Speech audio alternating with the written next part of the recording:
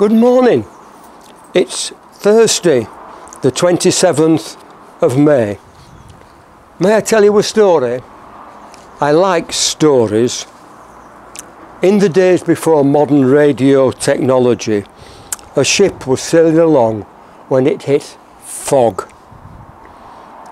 Immediately ahead of it, dimly, they could see a light also shining towards them. And they flashed the message: apparent collision course, change course. The response came: your analysis is confirmed. Undoubtedly on collision course. Respectfully suggest that you change course. A second message was flashed from the ship: collision course nearing, change course. This is an admiral speaking. Then came a response: once again, your analysis is confirmed. Potential collision is drawing nearer. Once again, we respectfully suggest that you change course. This is the Chief Petty Officer speaking.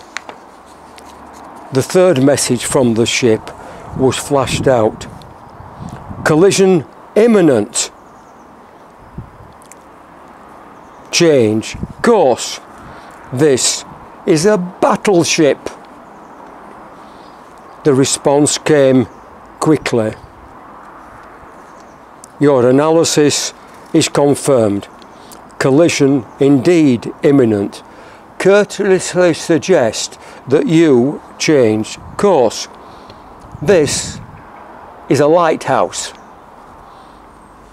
I have to confess that on occasions, if not exactly asking the lighthouse to change course, I have implied that he had got it wrong. Maybe that is an issue for the whole church as well. An old song says, brightly beams our Father's mercy from his lighthouse evermore. But we have chosen not to align ourselves with the lighthouse, or as Jesus said about himself, the light of the world.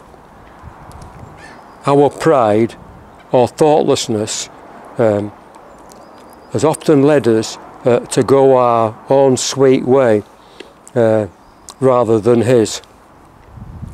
But he still pleads lovingly with the people that he cares for and the people he is longing for to give a response. Align yourself with me. Let us pray. Father God, forgive us for our foolishness, fecklessness, fallenness. Guide us into alignment with him who is the light of the world, to the glory of your name and the benefit of ourselves and others. Amen. Have a good day.